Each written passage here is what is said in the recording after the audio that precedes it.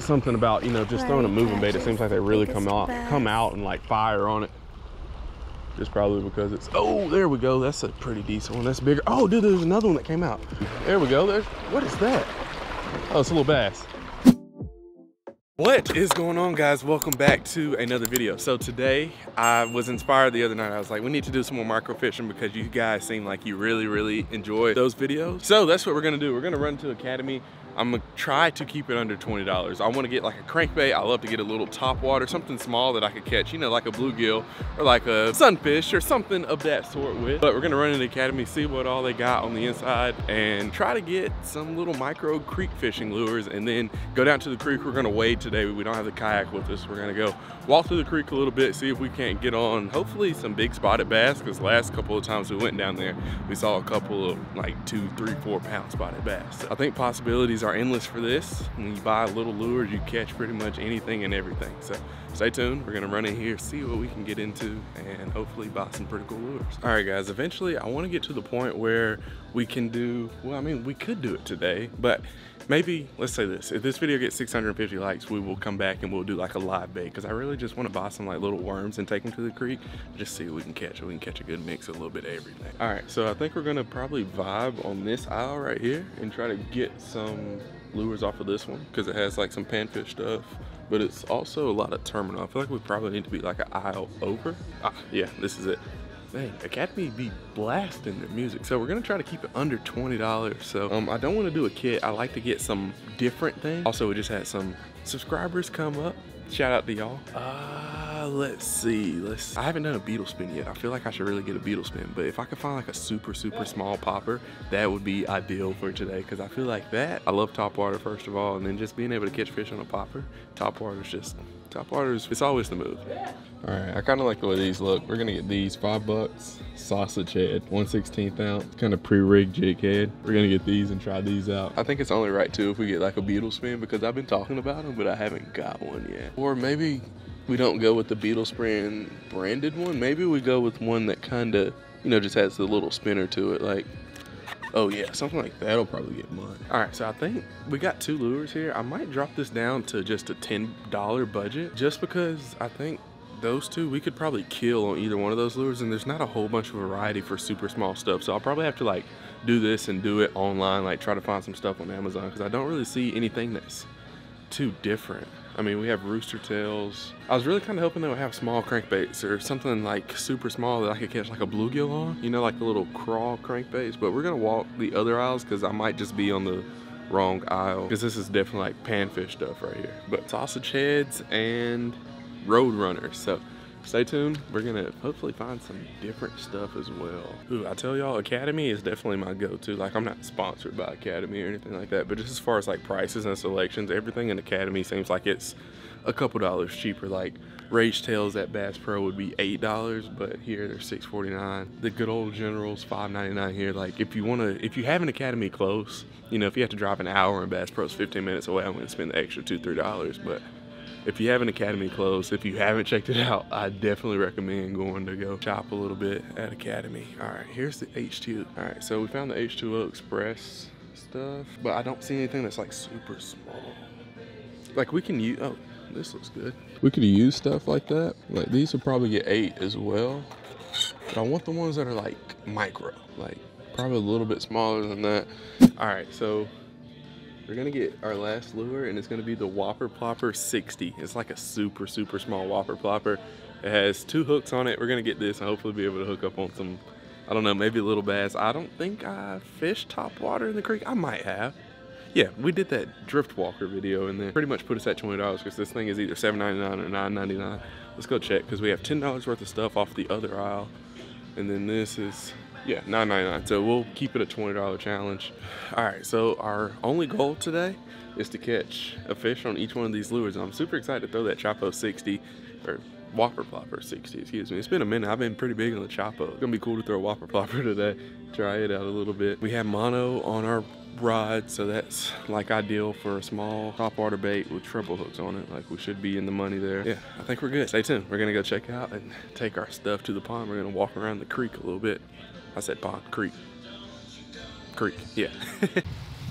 All right, the more of these like budget challenges that I do, the better and better I get at spending money, because I spent exactly $20.22 in there and just eyeballing. I guess I'm getting good at math, so I'll open up a LMJ tutoring math service if you or your child needs help with math problems at an 8th grade level or lower. Ooh, it's my first time down here. I think I came down last week, maybe. Whoa, that's a lot heavier than I expected it to be.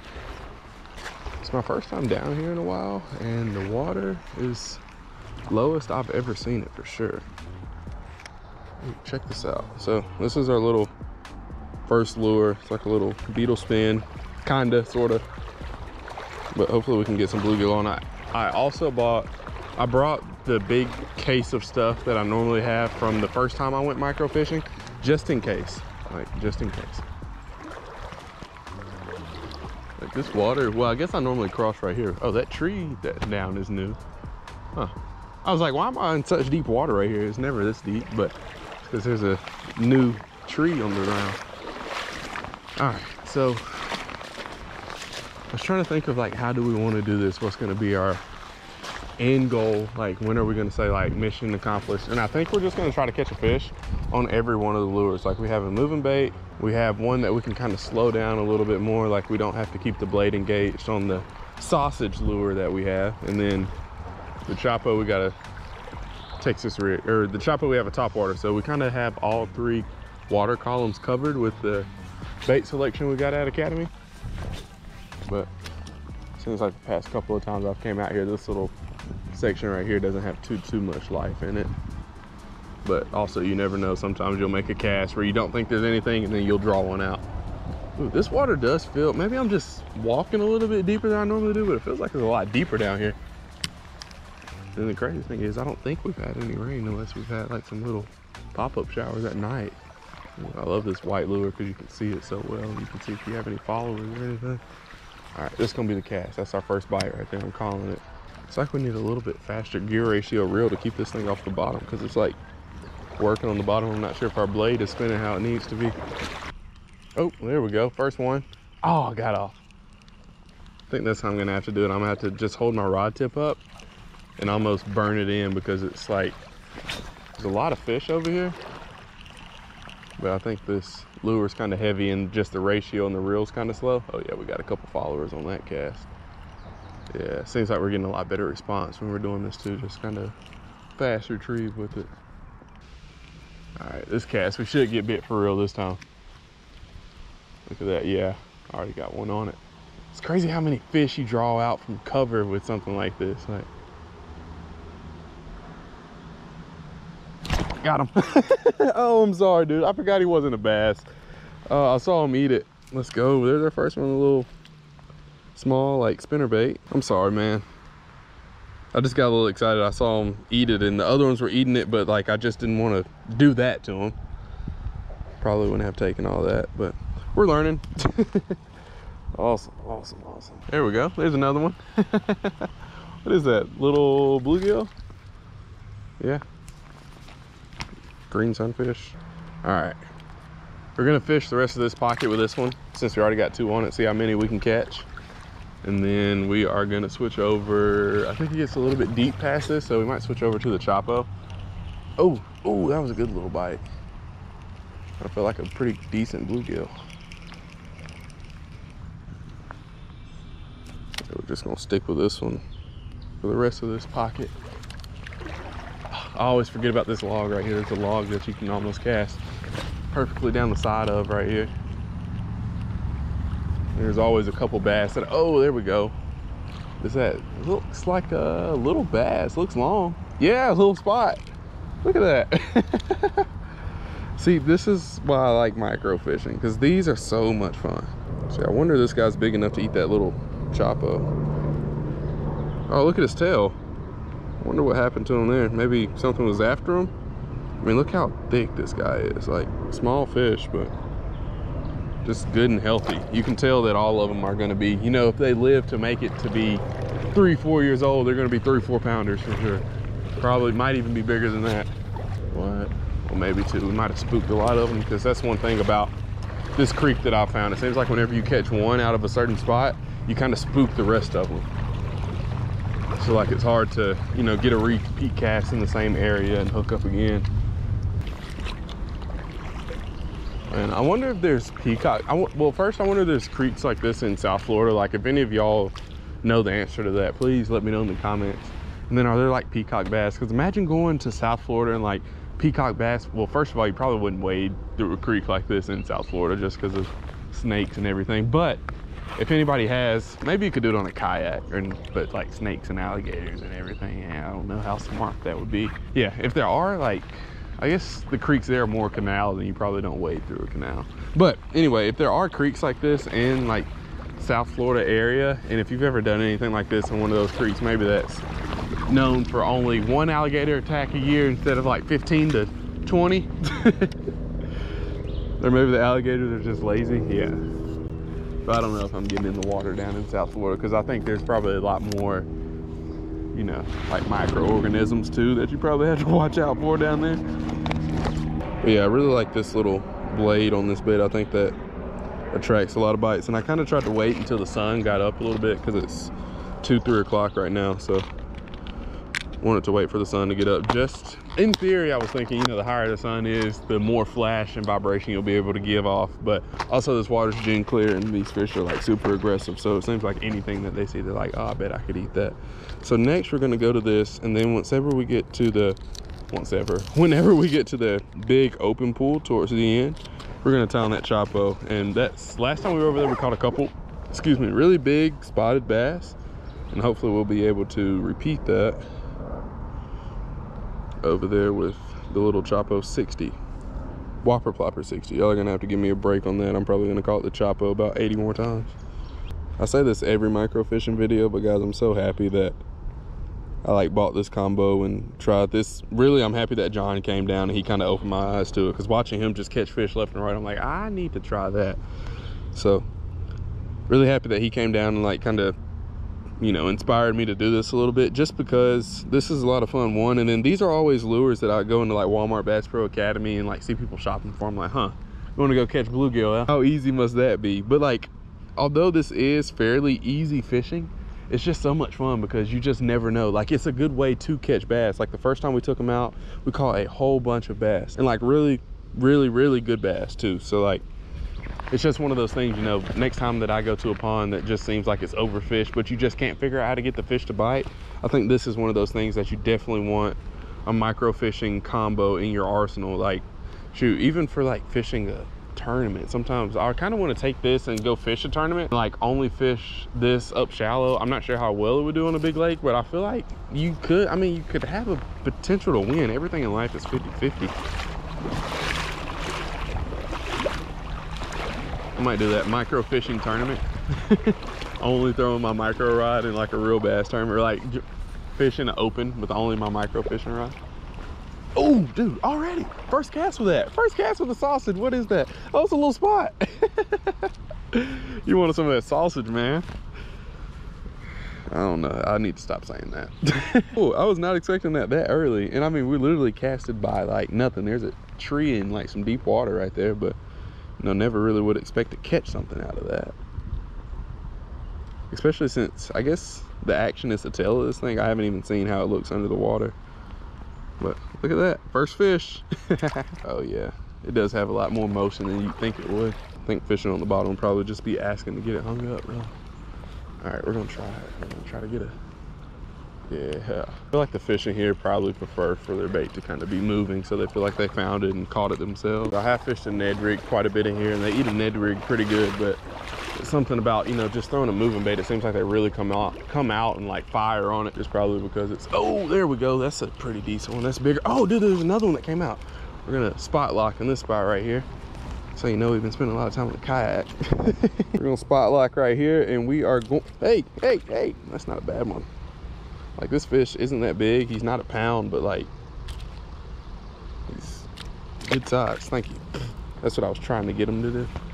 I meant to do that. Dude, we might find a little bass hack right here. It's crazy when that first bass ate it, another one shot out from under there and tried to eat it. That's the thing. It's like you just never know how many bass are in an area just because you, oh, there we go. Oh, that's like a perfect cast because you have this water shooting through right here. And then the bass are like, it's still where the structure is. So like the bass will kind of sit there and just wait on bait like this to come through so they can ambush it. And like it's a pretty, this is like as natural as it gets right here. We got bit again right there.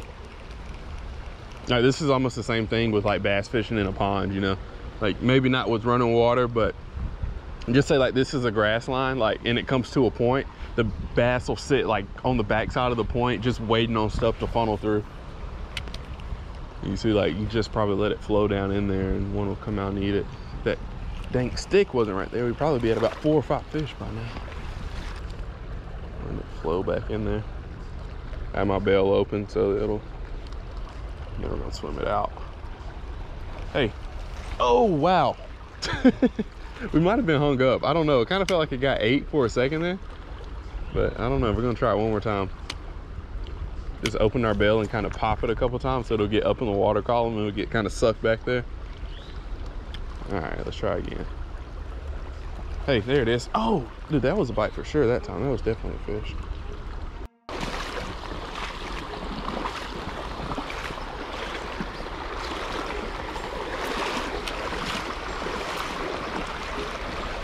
Hey, there we go. What is that? Oh, it's a little bass. He must have been stuck in a rock or something because he got stuck for a second. I was like, yeah, man, this thing is like a little bass hack. We caught so many. Look how fat that bass is. I mean, he's not big, but like, you can't tell me they're missing meals in here. It's probably why they're so aggressive, because everything they see, they're like, oh, I can probably eat that. Like, I don't think I've caught one that's been unhealthy in here yet. Cool, and we caught that one right off the edge, so we can probably catch 2 or 3 more. Like, catch one out of this pocket and then catch another one over there. See, guys, this is just like an unlimited bass hack. Like, however many you want to catch. Oh, there we go. Oh, I saw one come out and eat that. And that was definitely a better one. Look, there we go. Look at that little, what is that? I don't know. I don't know if I've caught one of those before. Oh yeah, I don't know. That looks like a hybrid or something. Ooh.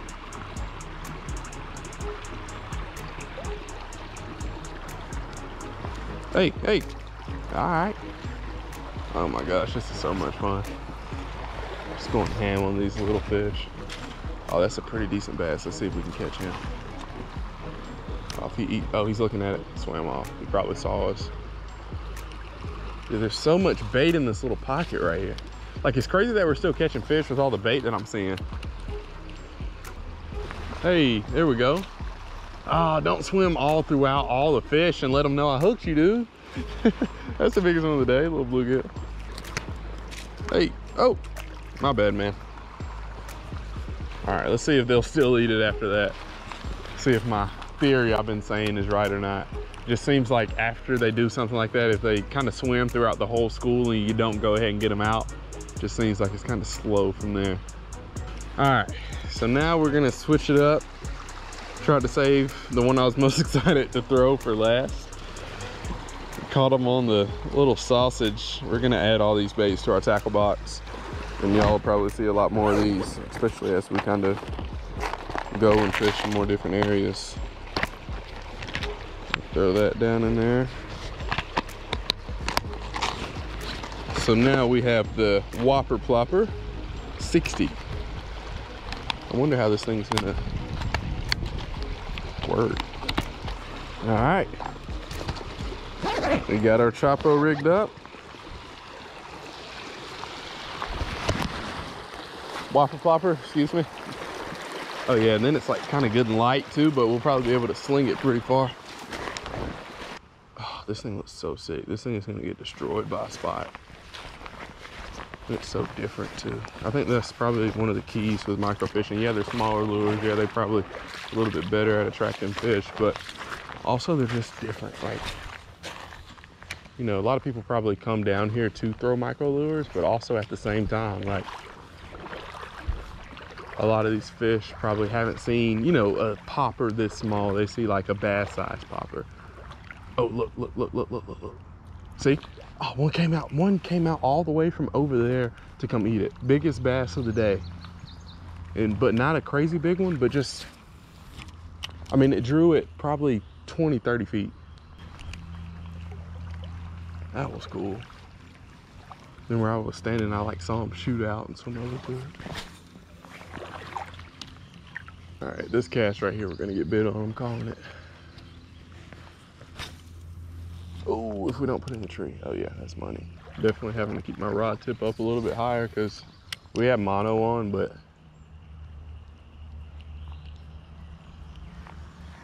it's kind of getting like stuck on the water surface, on top of the water, and not really moving how I want it to. When we get over there to like where that shade is, that's probably gonna be money. Hey, all right, last time I was over here, I just kind of walked parallel to this tree right here, and I just stood and made a whole bunch of casts and got silent, and we ended up hooking on a pretty good one. I wonder if we need to do like a fast retrieve because it's not really putting off like a whole bunch of water. Hey, there we go, first one. First one. Oh, got off, no.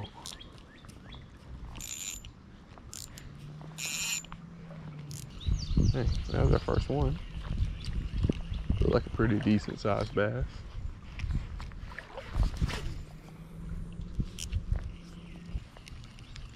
Almost seems like I need to be fishing this upstream. Like there's not a lot of current right here, but it's like the little bit of current there is, it's kind of hurting the prop to spin. It's not spinning as well as I think it would, you know, fishing back the opposite way with it. Right there on the other side of that tree, it's just not a lot of places I can cast to like switch it up. Look, there we go.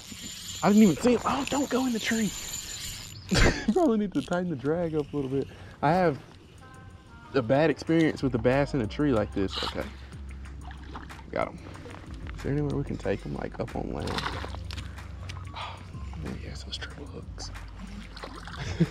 Look at that one. That's the best one of the day on that little Chapo. Chill. That was scary. I have a very, very traumatic experience with a bass getting stuck on a tree and just losing it. Really big spotted bass in a tournament. It happened a couple weeks ago, or actually like last weekend before last maybe. So when he got down in that tree, I was like, oh no, here we go again. Cool, that's the biggest one of the day on that Chapo. Cool, we're probably gonna stick with this. We'll fish it down into the shadow, and then I don't know if we're gonna turn around or if we should keep going, because this is really like the deepest pocket over here, or where it's like consistently deep where we can get a whole bunch of really good cast in with it. So I'm not sure. We'll figure it out whenever we get over here and try to catch a couple. Also, like this is kind of the last super productive spot of this creek. But hey, we have successfully completed our challenge. We have caught one fish on every single one of our top water lures today. Oh, there we go. Got another one. Oh, got off. That was such a cool eat. Then that one we caught before that one too was really cool, because like we saw him come up and try to eat it.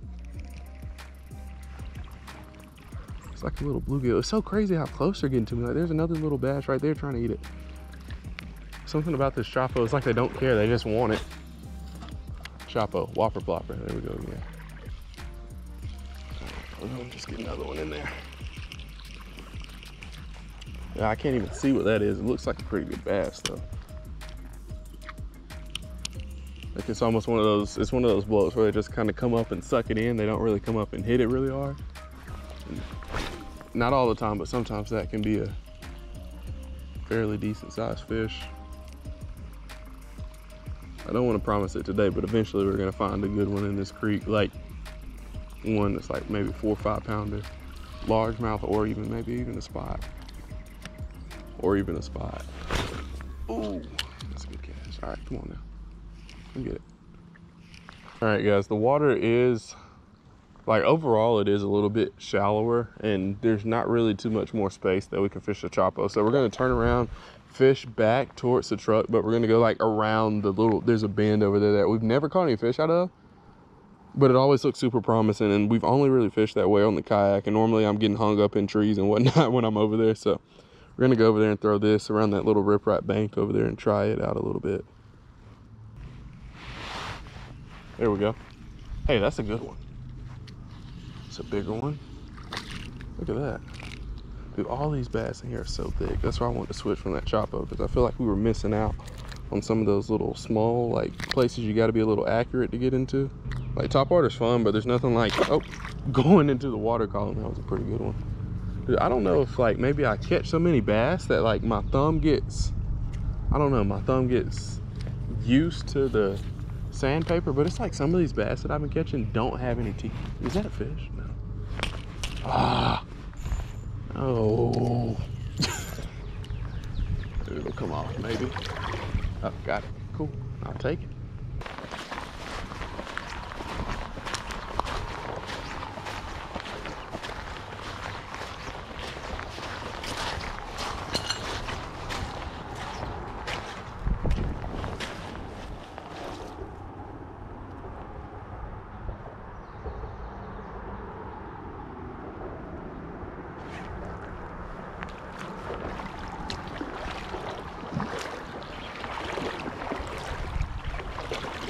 Bag, I'm racing the clock. Look at them flock, watching them flop. Used to see this in my sleep when I ain't had shit but my thoughts in the car. I really was lost.